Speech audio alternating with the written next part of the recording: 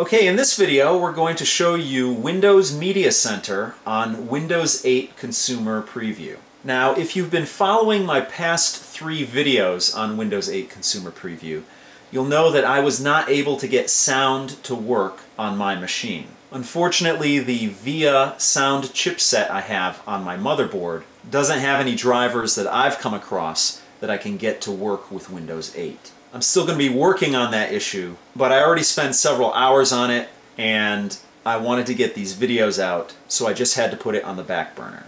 So as you can see, this is Windows 8 Consumer Preview, and I have my Windows Media Center remote here, and I have the receiver hooked into my desktop.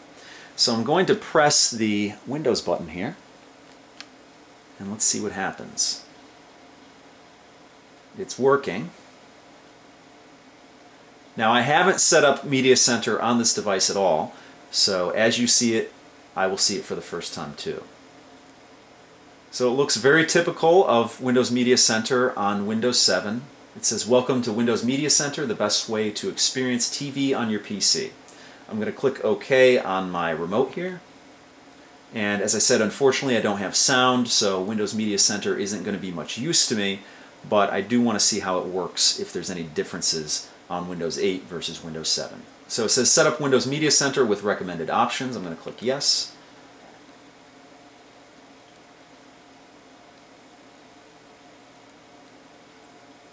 And here we go. Looks identical to Windows 7. Looks like you have all the same options here.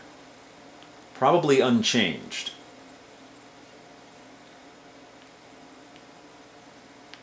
I'm in the extras area here, and that's something that's a little different. Normally there are extras in there, whether they're games or the test to see if your computer can run Media Center when it's hooked up to a cable card device.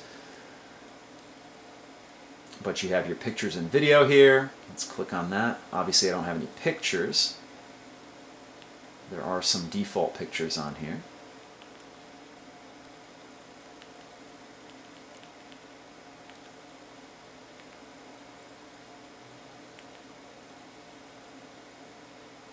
Let's see what they look like here.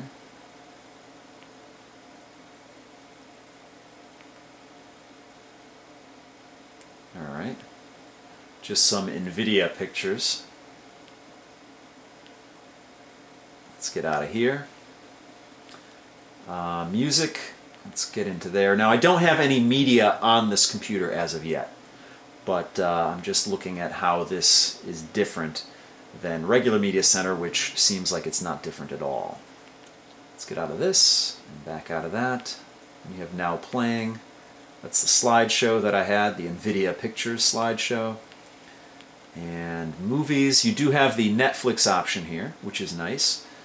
And let's click on that. And if you're familiar with Media Center, you can have a Netflix plugin, and it's actually a nice interface for Netflix on here.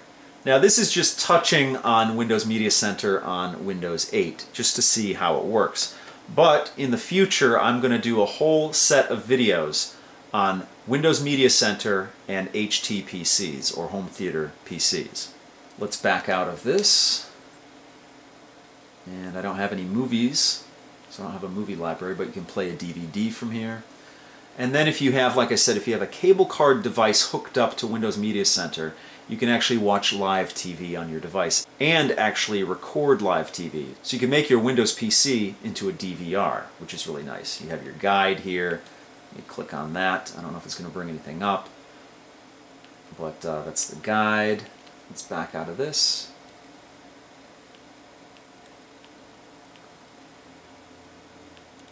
And we have sports here.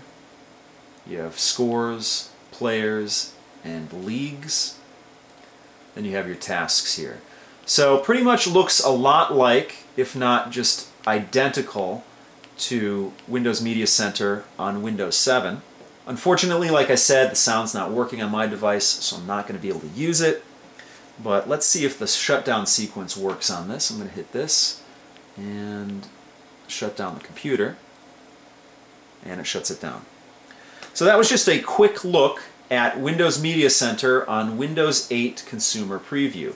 If you have any questions or comments, please post them down below.